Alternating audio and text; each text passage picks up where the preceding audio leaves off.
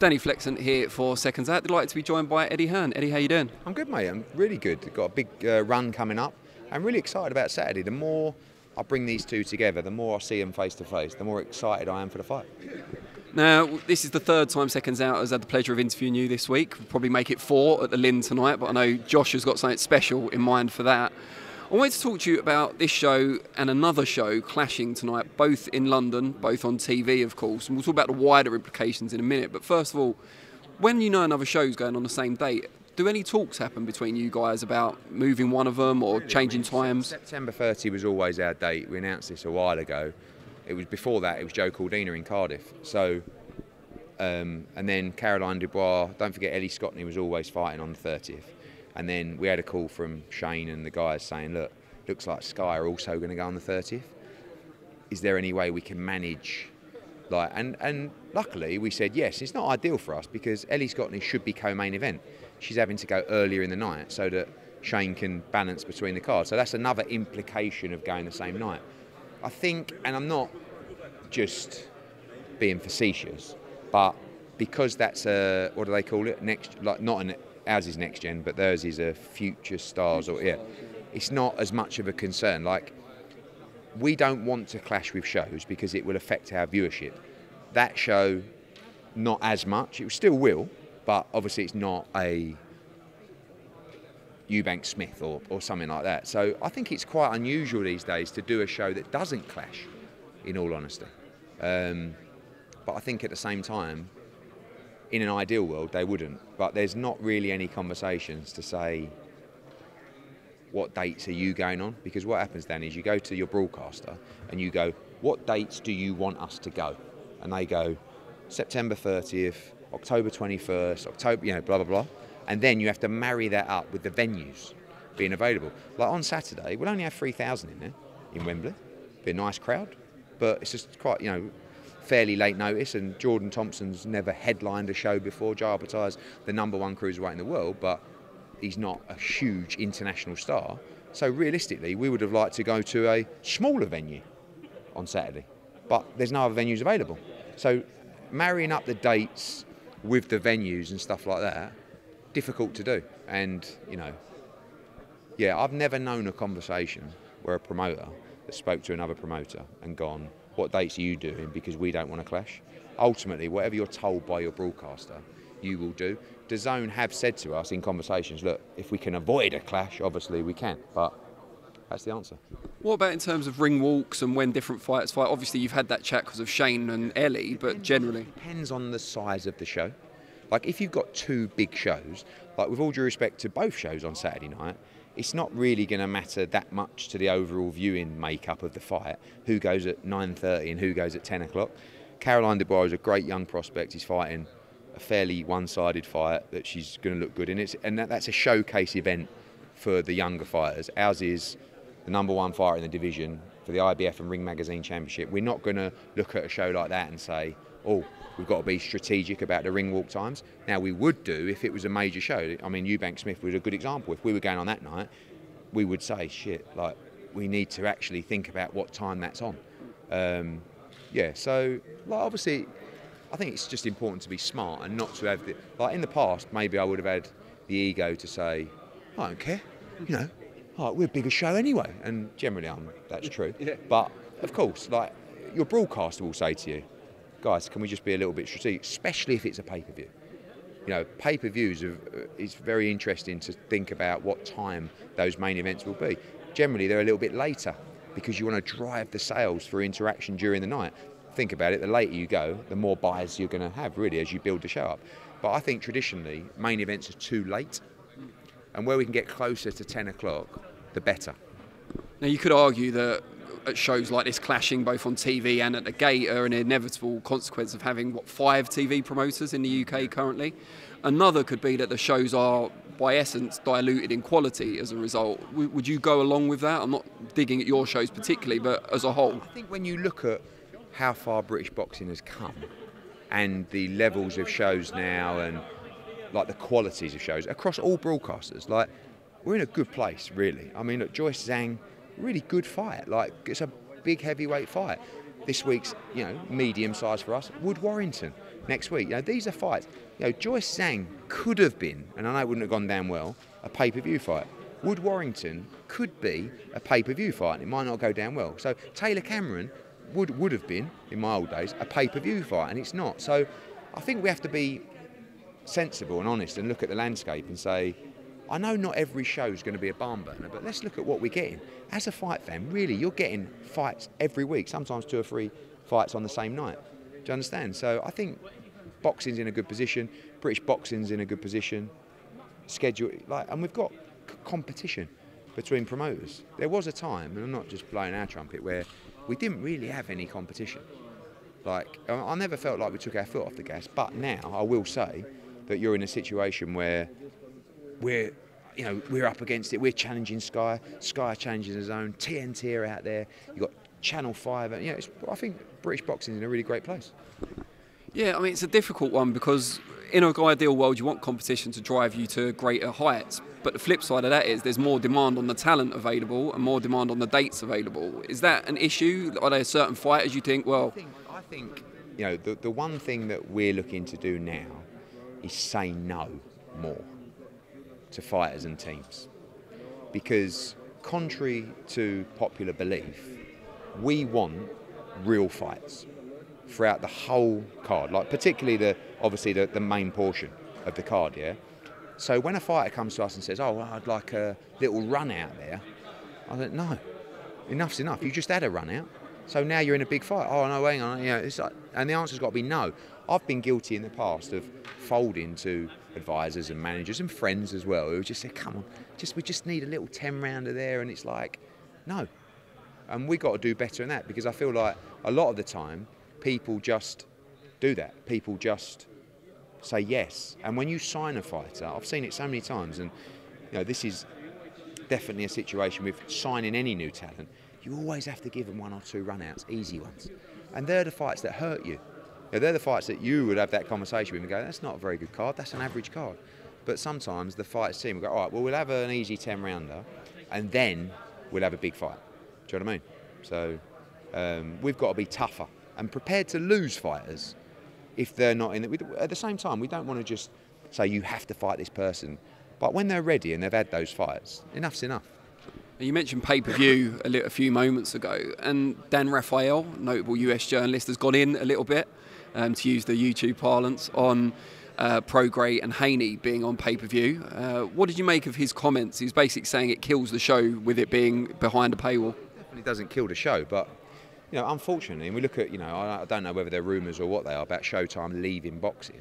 The model doesn't always work. When you've got a fighter like Devin Haney, who's just boxed on pay-per-view, who's just boxed Lomachenko, and he wants a certain amount of money, and Regis Prograis wants a certain amount of money, sometimes the only way the business works is for the broadcaster to do it on pay-per-view. In an ideal world, there'd be no pay-per-view, and I think, it'd be all part of a subscription or free to air.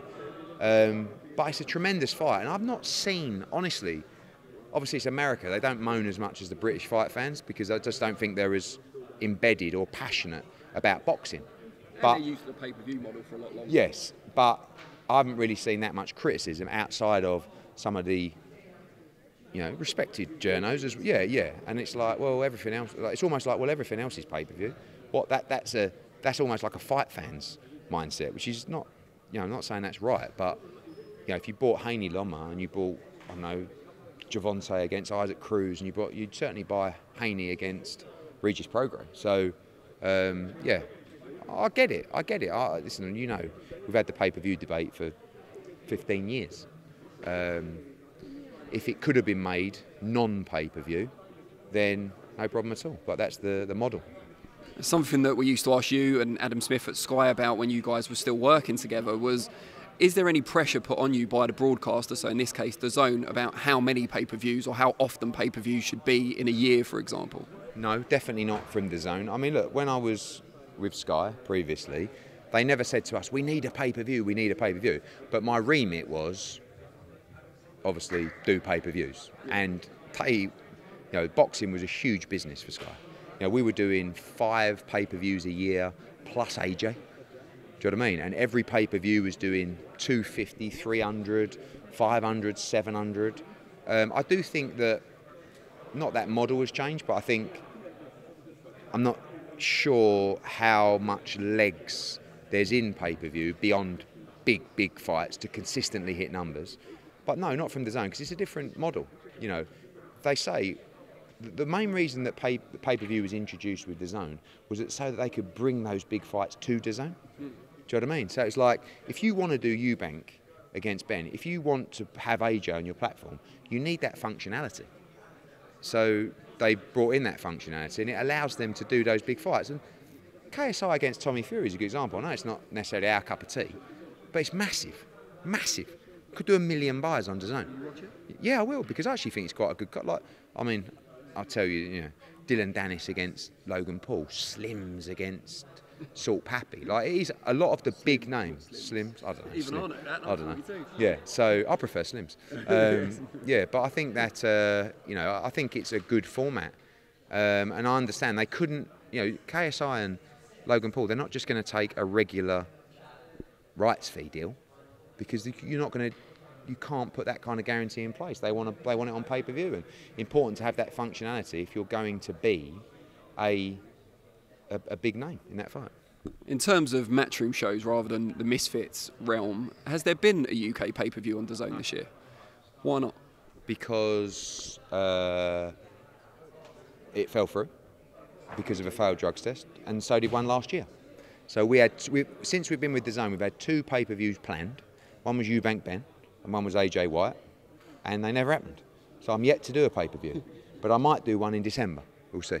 Which would be Eubank Ben, presumably. Do you anticipate that happening in the UK?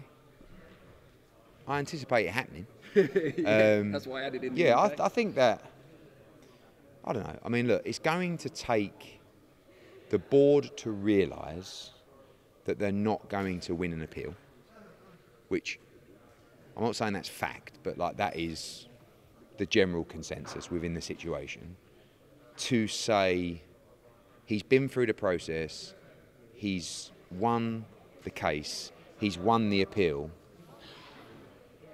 It's been 18 months that, like, he is going to return to boxing in the UK for it to happen. But that fight is going to happen. And it's not one for the board where we say, well, if you don't do it, it's going to happen elsewhere. That's not the way it should be. The way it should be is to have a sensible conversation, which has never happened, where we sit down and say, look, this is the situation. We've won the case.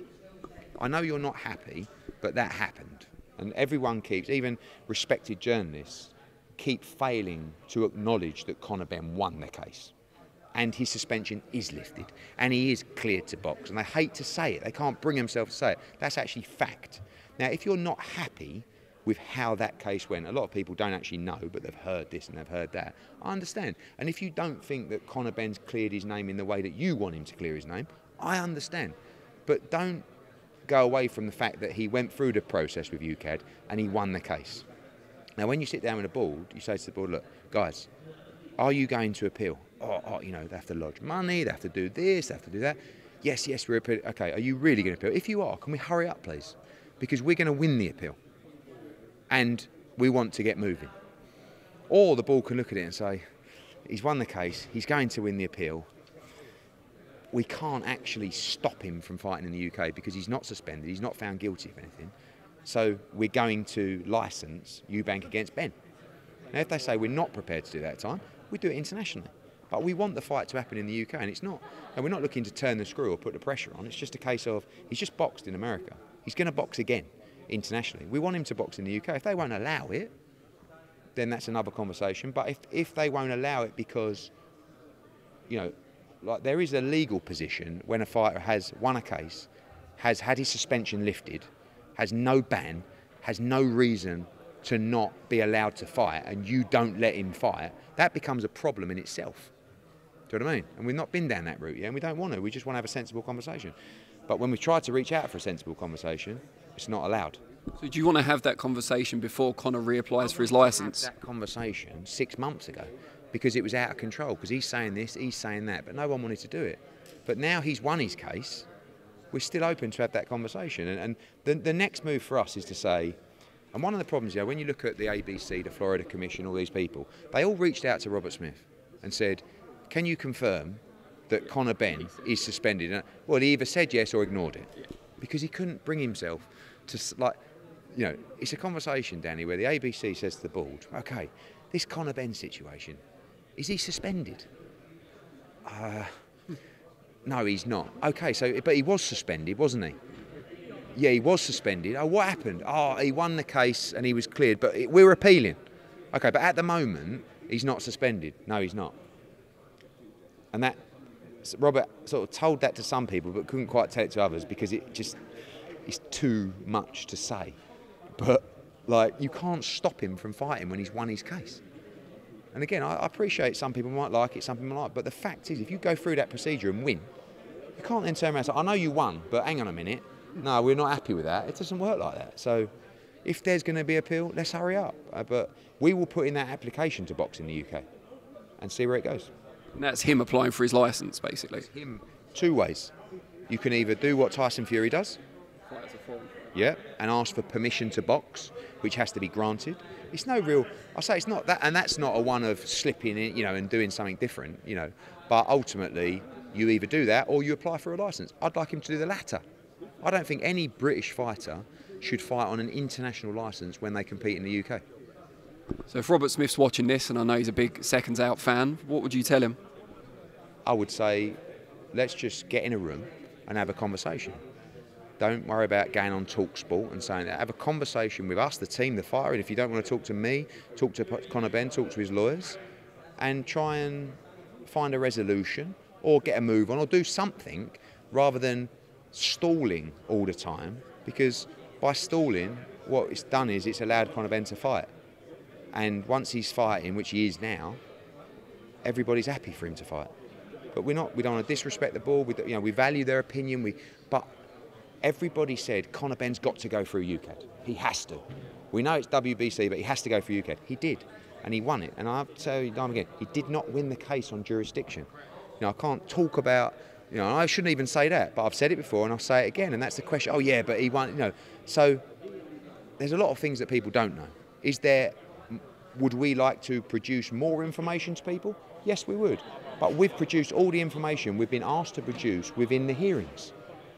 So, you know, round and round in circles. But I feel quite strongly to the fact that if you go to trial and win, that has to be considered in people's opinion. You know what I mean? I think it muddies the waters, perhaps. I don't want to take this too long because there's other people waiting, sorry. But UCAD have appealed against the decision of the independent panel they employed. So that's kind of muddied the waters a little bit, hasn't it? It's like they're appealing against themselves almost. Yeah, but he still won. I mean, you know, and that's like no one's acknowledging that Conor Benn won his case. It's just I don't think he should have won his case. But didn't you know? You weren't even in a trial. That's like a guy coming up for a crime in court, and you go, oh, I think that's ridiculous. You don't know anything. You don't know any of the facts. So you can't just say that's a joke. He won before an independent panel. Anyway. Eddie, always appreciate it, mate. Cheers, mate. Thank you.